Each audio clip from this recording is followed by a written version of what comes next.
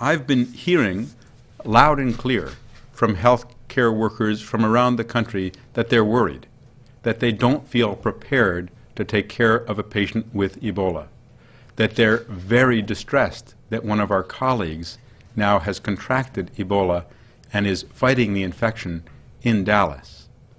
A single infection in a healthcare worker is unacceptable. Every doctor, every nurse, every staff person in an emergency department who cares for someone with fever or other signs of infection needs to ask, where have you been in the past month? Where have you been in the past 21 days? Have you been to Liberia, Sierra Leone, or Guinea?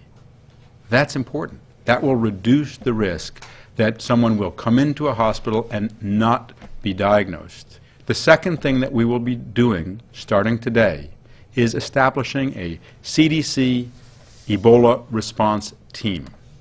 For any hospital, anywhere in the country that has a confirmed case of Ebola, we will put a team on the ground within hours with some of the world's leading experts in how to take care of and protect healthcare workers from Ebola infection.